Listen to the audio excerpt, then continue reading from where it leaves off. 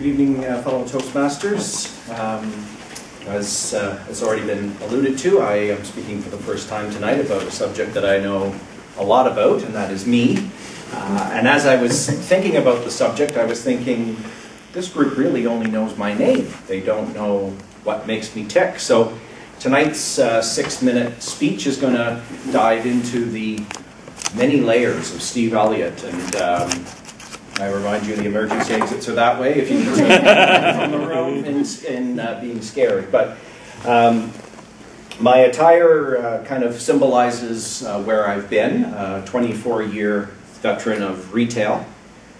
I know what most of you are thinking. He was 4 years old when he started. My parents would put me through child labor, but no, I was a little older when I started in retail. What I loved about retail was the constant change. I loved that every day was different, that customers would have different requests, and just when I thought I'd heard it all, somebody else would come with a curveball, and I really got excited about trying to solve people's problems.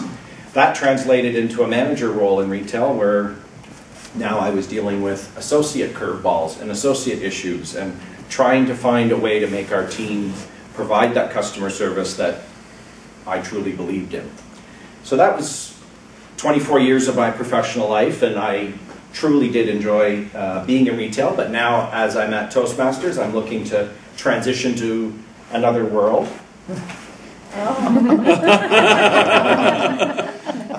So my first layer, no, I'm not going to be a professional hockey player, but my first layer is when I started to think about myself, I started to kind of go back into my childhood and remember what was my first childhood memories. And what I came up with was, yes, I am an insufferable Toronto Maple Leaf fan. So what does that show about my character? Well, I'm an eternal optimist. I truly believe in we'll get them next year every time it's been uttered for the last 40 years of my life. My fondest childhood memories are of Saturday nights, me and my dad sitting in front of the TV, me wearing my replica Lanny McDonald jersey, watching the Leafs go down and rise to victory again. And now that I have 2 boys of my own, it makes Saturday nights even more special for me.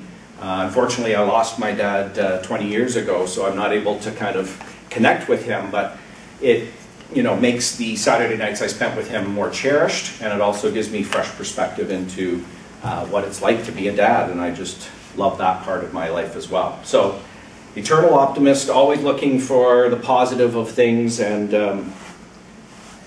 you're all dying to know what's on the next one. So the next layer is not Las Vegas, it's the king of rock and roll. I am a huge Elvis Presley fan. Never had sideburns, but I did try to have some of his mannerisms from time to time because, as Catherine alluded to, he is an idol of mine. So sometimes you may see me sneer the lip a little bit, or you may see me strike a pose. That's just the Elvis in me coming out. For those that are wondering, I have been to Mecca. That's Graceland in Memphis, Tennessee, for those non-Elvis fans. 3 times. The last time was probably my most cherished time there, and that was because we had 3 generations. My mom, myself, and my then 6-year-old son. I brainwashed him at a very young age to like Elvis, and he loved the King's music, so when we proposed the idea of going down to Memphis, he was all for it, and all of us went. And again, I talk about the Maple Leaf memory of being with my dad. That was a very special moment for me to share with my mom and my son down in Memphis. When I started to think about where did my love of Elvis come from, it came from my mom. She was a big fan. She now says that I've surpassed her in my idling of the King. My basement is, some would say, a shrine to Elvis. Pictures and knickknacks and you name it, I've got it. I have a cherished vinyl Elvis collection that I still listen to on occasion.